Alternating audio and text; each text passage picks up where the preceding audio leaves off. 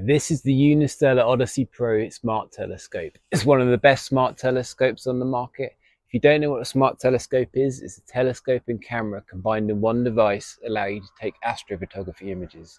It scans the night sky, tells you what's above you in the cosmos. The press of a button goes to what you want to see, starts sending the image straight to your phone.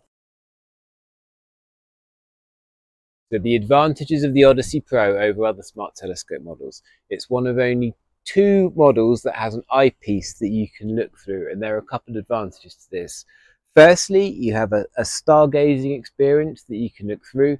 It's an answer to the problem of light pollution in cities, because you have a digitally built image rather than what you can see through a regular telescope, which is heavily limited by light pollution.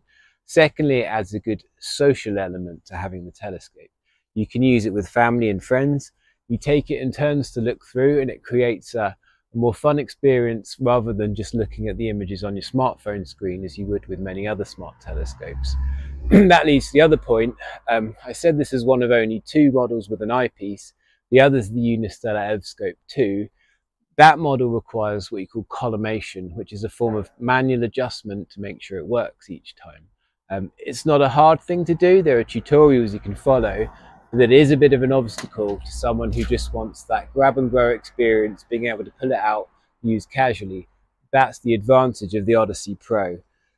It's ridiculously easy to use. You extend the sturdy tripod, you slot it on top, you press the on button, you connect it to your phone, it's there. The app's really slick and easy to use, very intuitive.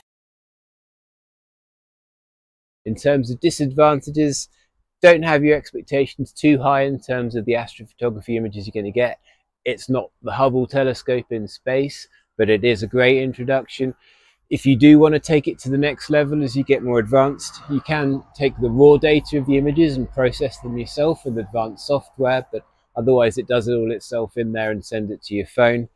It's one of the lightest of all premium smart telescopes, but it's still reasonably heavy.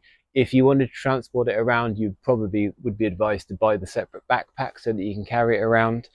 And then lastly, the price. It's a premium product.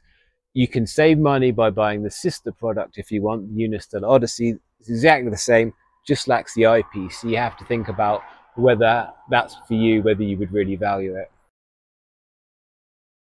Overall, if you want the top of the range, sexiest, easiest to use smart telescope, then this is for you.